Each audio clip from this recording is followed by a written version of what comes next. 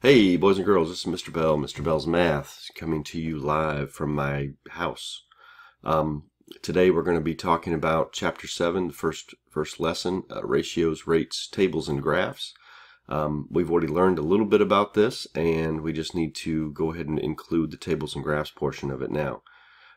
This is Chapter 7. In Chapter 6, we learned about ratios and we learned about rates, so we're just kind of putting that together and using that to solve some problems.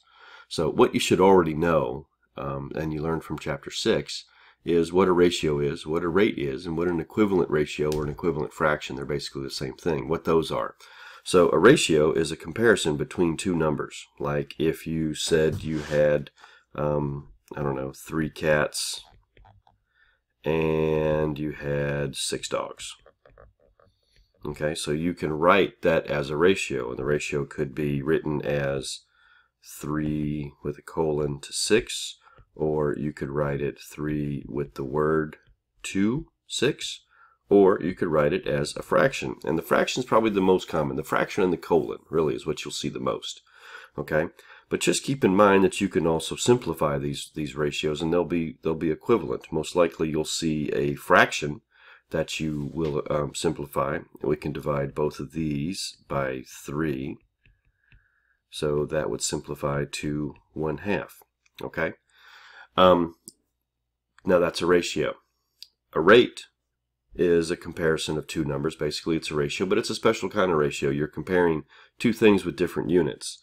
So in this case, maybe we travel 300 miles. Wait, no, that's not right.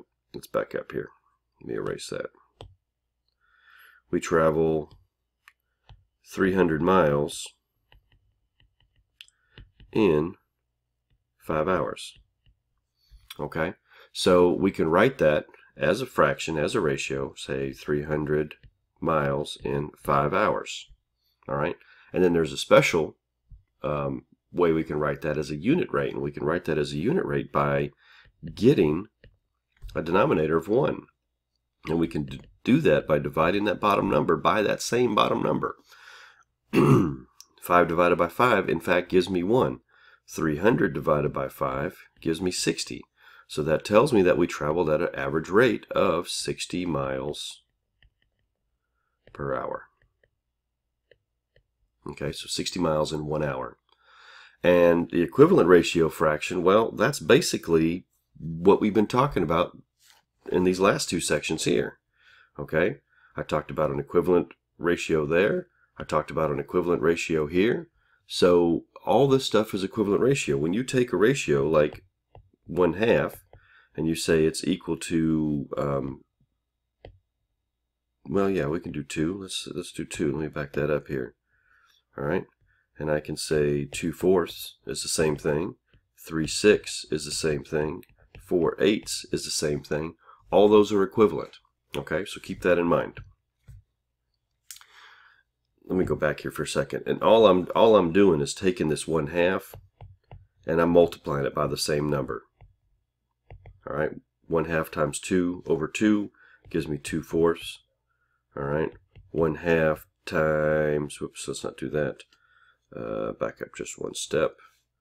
Times 3 gives me 3 over 6. See what I'm saying? So that's all I'm doing there. All right, so here's a problem, and we're gonna take this problem, we're gonna put it into a rate, we're gonna come up with a unit rate, and then we're gonna put it in a table and see how many other equivalent rates we can come up with, and then we're gonna graph it onto a coordinate plane. So here we have the Webster family, and they are taking a trip, okay, an express train to Washington, D.C. The train travels at a constant speed and makes the trip in 2 hours. And you can see by the little map here that the distance is 120 miles. Okay, so knowing that, we can solve our problems. We can come up with a rate, first of all, in the form of a ratio of 120 miles in 2 hours.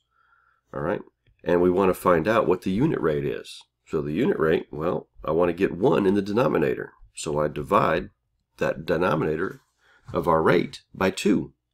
2 divided by 2 gives me 1.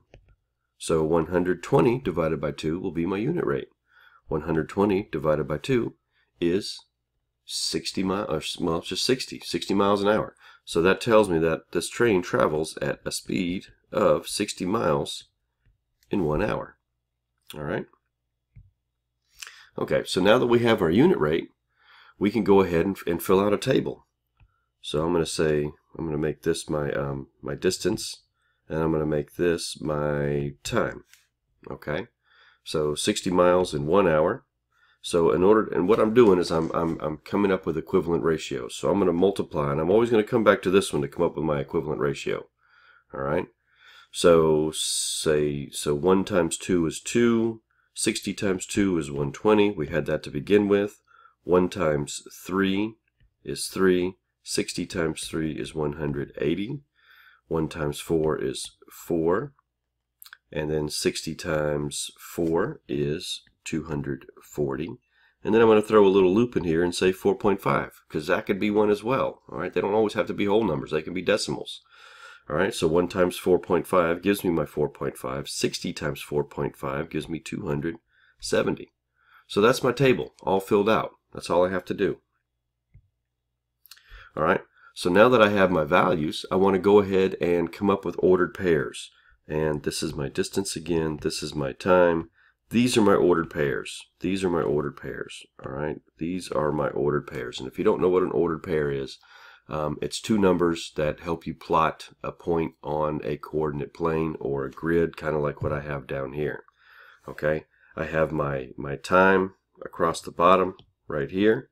This is my time, and then I have my distance going up this way. So I'm going to plot my time first, and then I'm not going to plot it, but I'm going to say my time first, and then I'm going to come up to wherever my distance is. Okay, so what I mean by that is my time is first.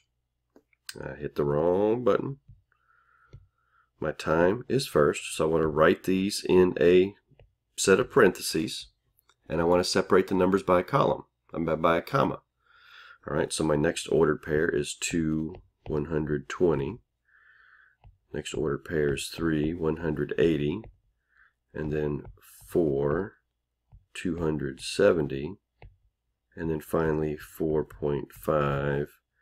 And no, wait, 240, excuse me. Then this is 270. All right, so those are my ordered pairs. And I'm going to actually change my color, and I'm going to plot those things. Let me get a bigger, let's see what that's going to do. All right, so my first one is 160. So, whoops, that's not what I wanted to do. Not yet, anyway. All right, so I want to come over to 1, which is right here, and then go up to 60. So there's 50, and there's 100. There's no 60 on my list. So I got to kind of guess. All right, it's going to probably be right about there. All right, 75 should be there, so it's below halfway. All right, so let's go ahead and plot it. I think I need a bigger. All right, so let's just say it's right there. Okay, that's a little big for a point, but you get the idea. All right, so the next ordered pair is 2, 120. So I come over here to 2. And once again, I got 100 and I got 150. But there's no 120 on here. So it's somewhere between 100 and 150. 125 would be about halfway, so it's going to be below halfway again. So we're going to say that it's going to fall about right there. Okay? All right. Next one. 3, 180. So here's 3. And then 180 is going to fall between 150 and 200. 175 is about halfway, so it's a little past halfway. That's going to put it, I'd say about right there. I hit the wrong button again. Let's try going. I was wondering why that was so light. There we go. All right. Now, let's go to the next one. Order pair 4, 240. So there's 4. There's 200 and 250. So it's close to 250, but it's not quite all the way there. All right. So let's say 4 and 240 be about right there. Okay. And then finally, 4.5, 270. Where is 4.5 on this list? Well, 4.5 is halfway between 4 and 5. Okay, we learned this on a number line. We know this. So 4.5 is right there. And then I come up to 270. Well, there's 250. There's 300, so it's somewhere between there. 275 should be about halfway, so it's just under halfway. So 4.5 and 275 should fall about right there. Then you can connect your dots. All right, I'm going to change to my last color here, and I'm actually going to draw a line. Hopefully this will work out to be a straight line. Let's see if I can do that. All right, let's close that. Start at 0 because our time starts at 0. And then we draw our line. And my points are a little off, but not too bad. But that's it. That's all you have to do.